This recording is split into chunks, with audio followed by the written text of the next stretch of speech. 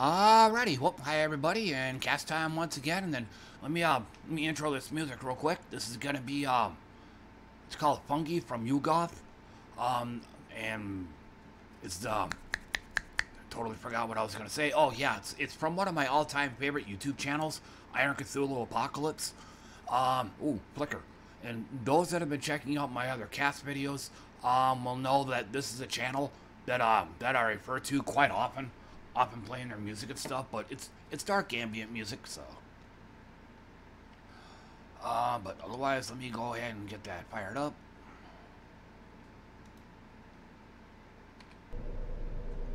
And, nope.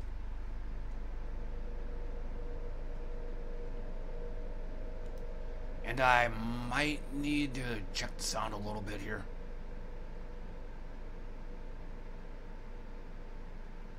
Okay, still checking.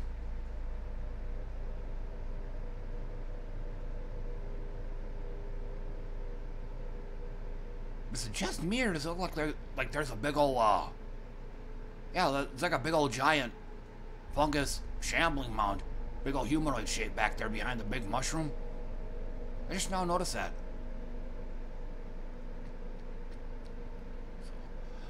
But anyway, let's get started. So, for today's stream, I thought I'd do something different since I don't really care to play Darkest Dungeon anymore. It just, I think the novelty on it just kind of wore off.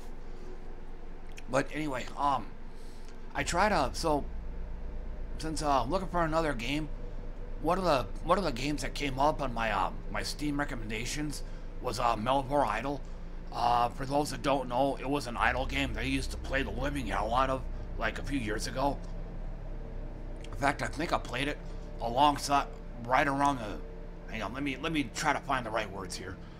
I think I played it right around the same time that I had picked up old school RuneScape again, playing it for about 6 months.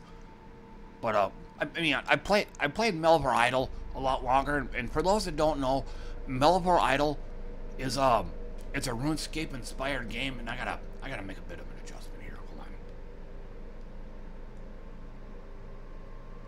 It is bugging the crap out of me. Okay, there we go. But anyway, but yeah, and then also for those that don't know, RuneScape is an MMO that I played for about 6 years, like back in the mid 2000s. So, but then I think a few years ago, I picked up old school RuneScape, played it for I think once again about 6 months, and then just most certainly, for lack of a better phrase, but the novelty wore off. But I wanted to access my old account, the one, the 6-year-old account, the one that I've been playing on for 6 years. Well, it's lost and gone forever. So I think during those 6 months, I was like trying to recapture the magic, but it didn't happen. But anyway, I'm gonna take a drink of some Arizona green tea.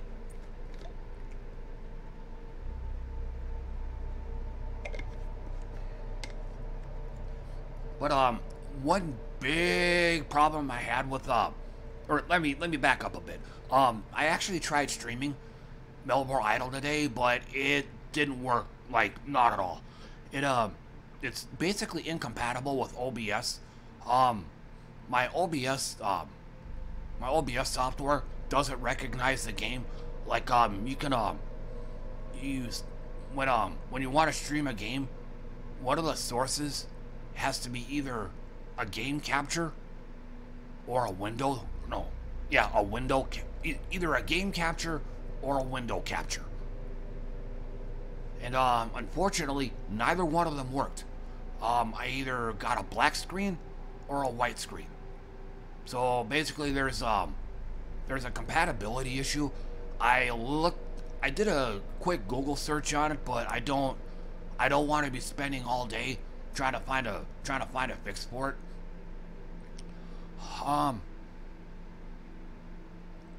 Or I think a lot of the potential solutions basically involved, like, what was one of them? I think you had to change the way the way Windows 10 operated in 32-bit or 62-bit, but basically they were big time massive overhaul changes. Hell, I think there's even one in there that required you to go into your registry and change something. Like, no, so, but basically the changes that Google was coming up with were basically unfeasible for one reason or another, and there's another flicker. So, because most games, to some extent, work on OBS. Like I said, OBS recognizes them. But Melvor Idle is like pretty much the only game where OBS doesn't recognize it. So it's like they're asking me to just do a complete overhaul of my whole computer just for the sake of one game. So no, not worth it. So what I ended up having to do is having to run the game in what's called display capture, which OBS captures whatever is on your screen at that moment. But something else I need to look at too. Okay, I gotta make another little adjustment. Okay, there we go.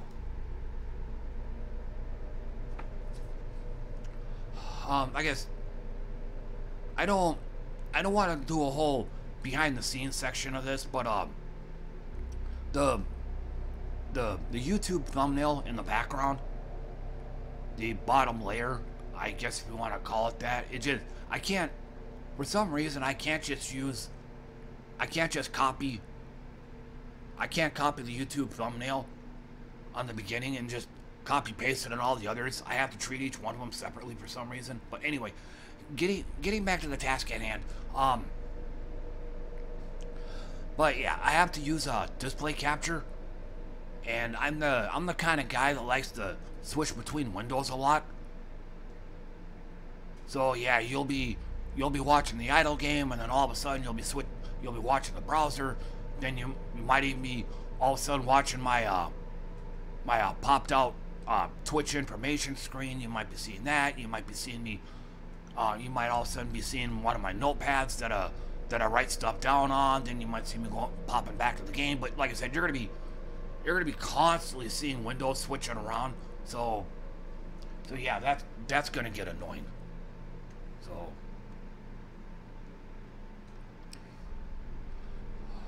but overall, I think on Melvor Idle, if I was to rank it in a top 5, I would probably say it would be either number 3 or number 2. Jesus, all the flickering. And when I play this back, I don't know if the flickering will show up during playback when I play back this video. Last time I did that, there was no flickering at all, but it's scaring the living hell out of me. Yeah, it's doing it again. It's scaring the living hell out of me, like during the recording of this, though.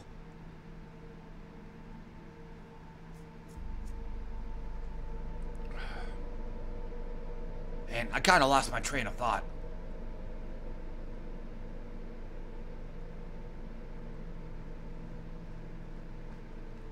So, but anyway, but yeah, I'd probably rank Melvor either number 3 or number 2 with Idle Champions, despite the fact that it's a 50-50 chance of crashing my computer. It's probably still gonna be number 1. So, but while streaming that game though, it did have kind of a cool little unintentional reference. Like one of the skills on there, summoning. You have to acquire a currency called marks. One of the marks that you can get on there is called Mark of the Mole. I thought that was a really cool unintentional reference right there. It was a reference to my all-time favorite band, The Resonance. One of their albums they had like in the early '80s was Mark of the Mole. So I thought that was kind of funny. It was the first album from the Resonance I ever heard, but it wasn't something that, believe it or not, it wasn't something that I actually absolutely loved immediately. I first heard that album, like, what in the cinnamon toast fuck is this?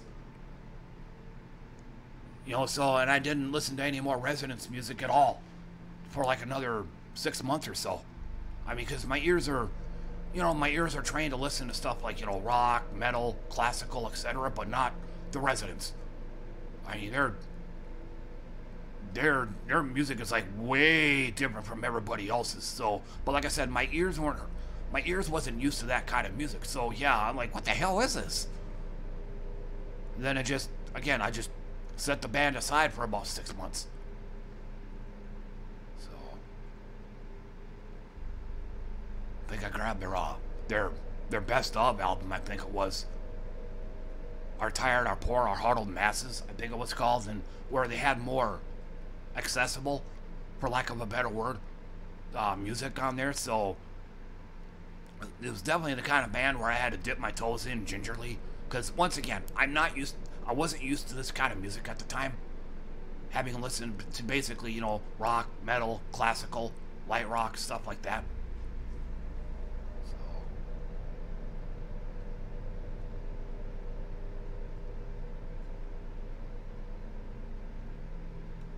But anyway, so yeah, enough on that one.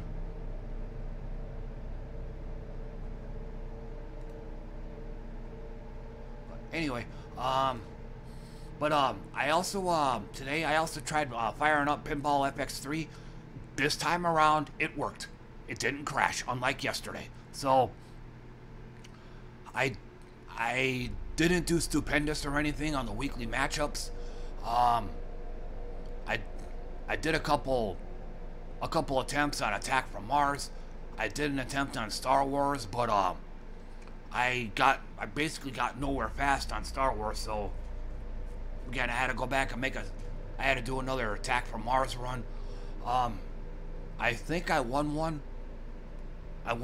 It got me a little bit further into the blue, but I'm still gonna have to keep playing from here for the next couple days. I'm probably gonna have to keep playing here, trying to keep out of the red, because during these next 2 days, if I don't try to maintain my ranking, I'm gonna keep getting pushed down. So at the end of 2 days, if I don't do anything, I'll probably be back into the red and being pushed back down a tier. So yeah, so definitely gonna have to keep playing. And I also fired up some Pinball Arcade. In fact, I even made a video about it, but it wasn't that great. I probably did about below average. So I've definitely done worse, but I've also done a hell of a lot better though. So, like I said, kind of a below average performance. But I did record it, and it should be up on YouTube right now. So,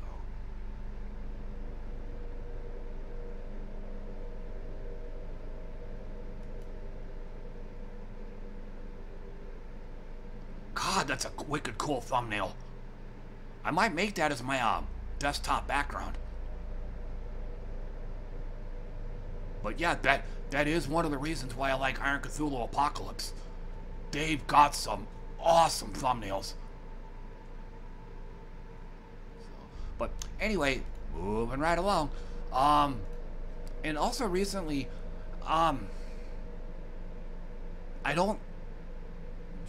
this is a new channel I was checking out. Her name's Khare. I don't know how her last name's pronounced, but she's, for lack of a better word, she's a daredevil. I think the name of her video series is Challenge Accepted. And probably the two videos that I was really interested in was the one where she tries her hand at being a paramedic, and then another one where she does 9/11 dispatch, which it kind of reminded me of. There's an actual pinball machine called Rescue 911. It's on Pinball Arcade. I played it on there, but it's an, I've said this before in other videos, but it is an awful concept for a pinball machine. And I gotta take another drink. I think I'm talking myself hoarse.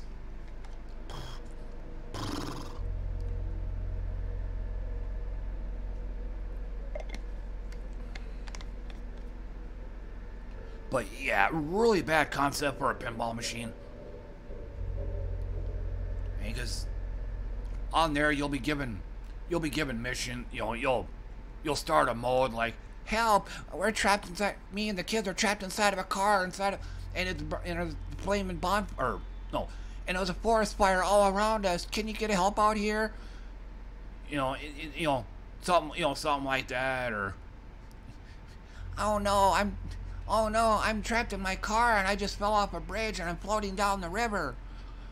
You know, and then like I said, and then a question that keeps popping up in my mind during these modes: what happens when the ball drains? I mean, does the lady drown in her car and go glug glug, or you know, does the mom and her kids burn to death inside their car because the fire raged out of control? The game don't say. I mean, so you're kind of left in suspense. I mean, one would probably assume that the rescue squads did get there and, you know, save their lives and stuff, even if the ball drained. But no actual mention of it is made on the table, which is probably the biggest reason why I say it's a really bad concept.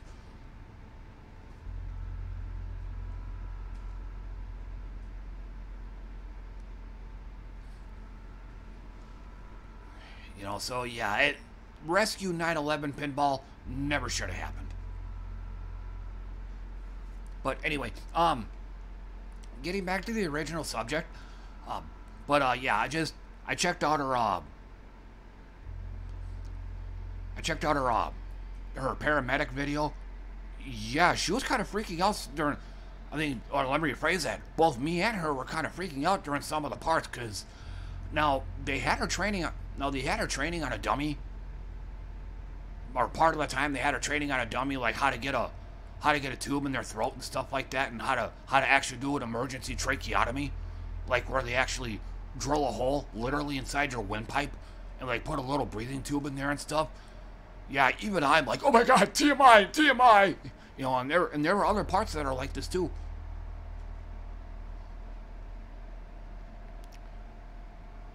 So, but like I said, even Michelle there was like, oh my god, oh, like, you know, clearly freaked out and grossed out. So, and then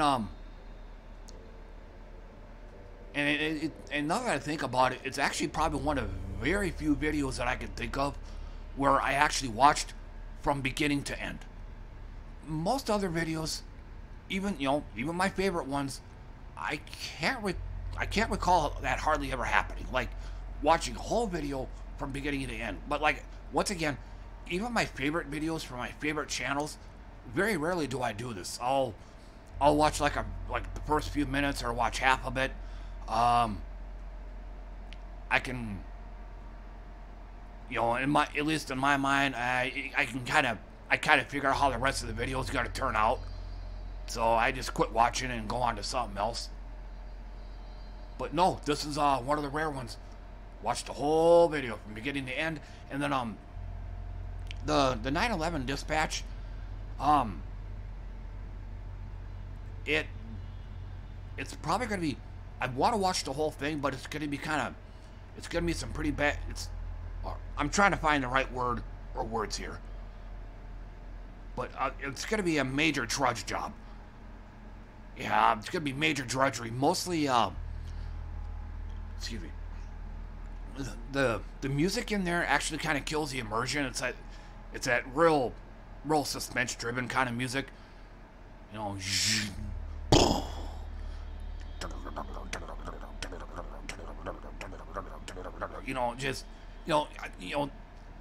again, it's really suspenseful music. It's actually becoming a real distraction in this particular video. So it also I kind of realized that too about the paramedic video. And it just kind of came to the conclusion that I bet a lot of her other videos are really overproduced. Like I don't think she does her own video editing. I think she just records all the footage and then she sends it off to a video editing company or something, and they take care of the rest. At least that's the impression I'm getting.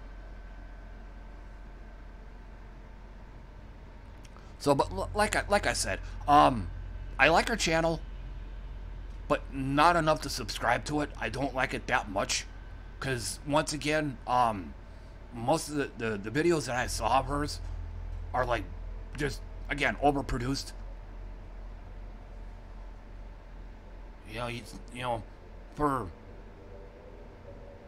For something like again, for like the paramedic and 9/11, you don't need all the fluff.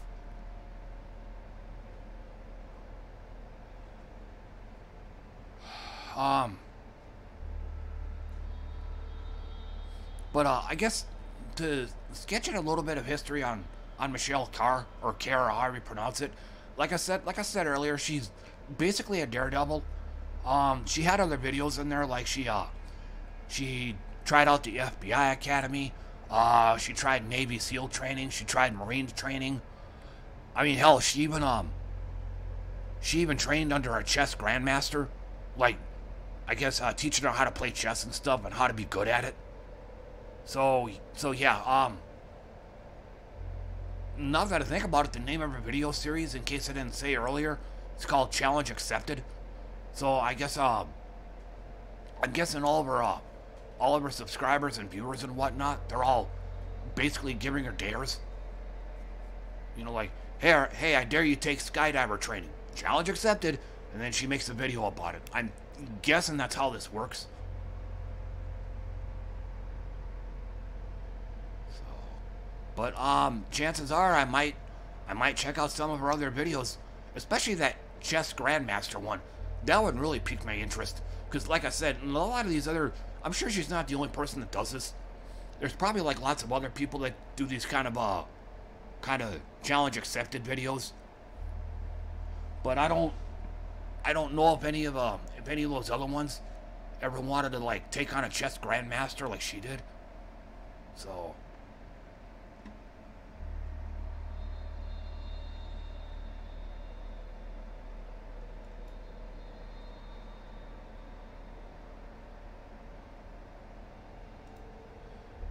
but otherwise, that's gonna do it for me, everybody. I believe I've said all the things that I wanted to say today, so I guess I'll go ahead and call it good here. So, but thanks for tuning in and listening to me, everybody. I appreciate that. And then I should be able to make another one of these tomorrow. So, but until then, though, thanks again for coming by, everybody, and I'll see you all next time. Bye for now.